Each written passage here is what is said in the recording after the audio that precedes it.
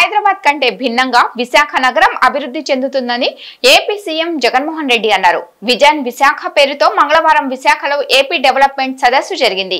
ఈ సదస్సులో జగన్ పాల్గొని మాట్లాడుతూ రాష్ట్ర విభజన సమయంలో హైదరాబాద్ ని కోల్పోవడంతో దాని ప్రభావం ఏపీపై పడిందని ఆవేదన వ్యక్తం చేశారు.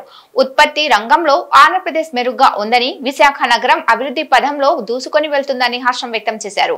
కేంద్ర ప్రభుత్వం సంస్థలు హైదరాబాద్ కే పరిమితం అయ్యాయని, సంక్షేమ పథకాలను ప్రతిపక్షాలు ఉద్దేశపూర్వకంగా అడ్డుకుంటున్నాయని ఆగ్రహం వ్యక్తం చేశారు. రానున్న ఎన్నికల్లో గెలిచి విశాఖలోనే ప్రమాణ స్వీకారం చేసి ఇక్కడి నుండే పాలన కొనసాగిస్తానని జగన్ ప్రకటించారు. Late economic growth. In fact, if we were to see the institutions such as IDPL, NMDC, NFC, IICT, and so forth, they were all set up in Hyderabad.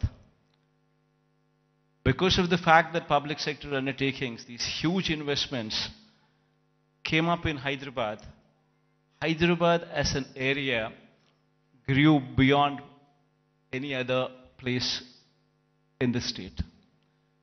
That is the reason why, but once these kind of institutions come up, then automatically it leads to a transformation.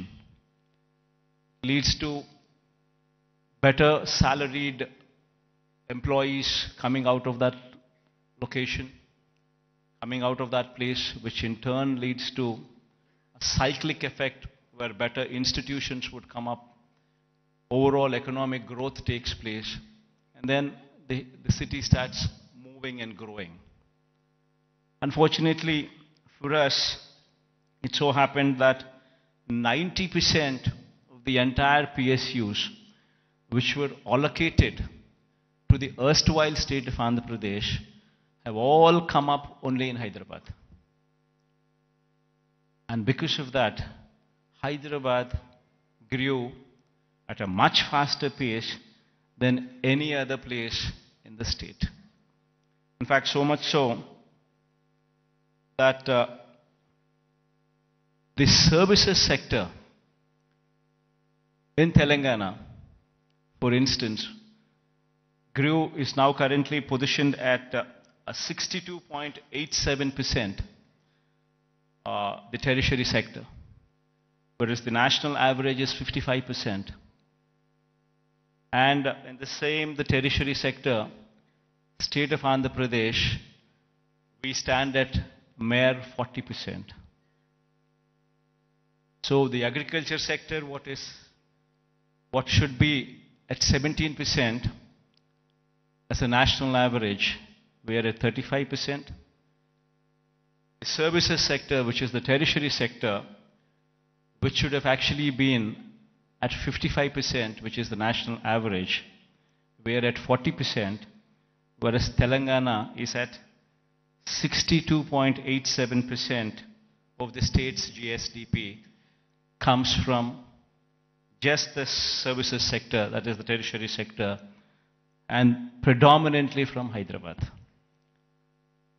So until and unless you have a similar kind of situation also boost the Andhra Pradesh's economy, we will never see the rise of the services sector. It's only the manufacturing sector that is, we are on par with the national average, which is 25%, which is the secondary sector. But there is a huge thrust that should be put in the tertiary sector, which should grow leaps and bounds, which is the services sector. And our dependence on agriculture gradually should come down, per se not meaning to say that the growth should come down. The growth in agriculture sector is per se not much. You do not see the kind of numbers what you see in the services sector. So it's very important for any particular state to grow. It's very important that the secondary sector, that is the services sector, that is the tertiary sector, should grow leaps and bounds.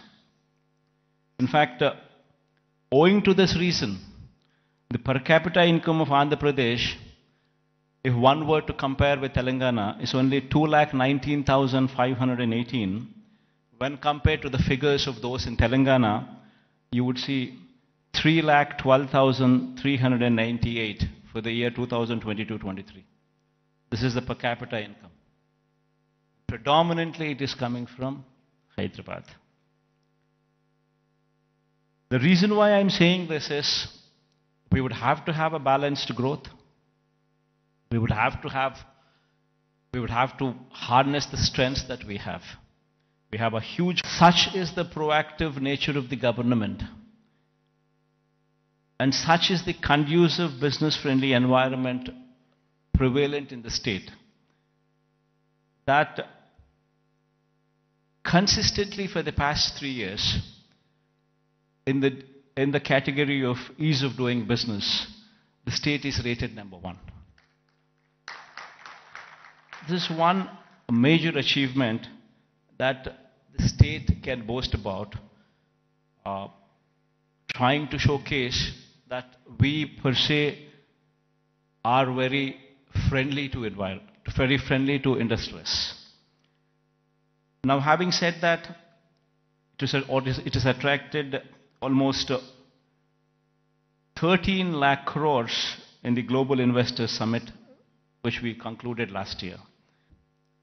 If one were to compete with Hyderabad, compete with Chennai, compete with Bangalore, it's very important that Vizag becomes the economic growth engine.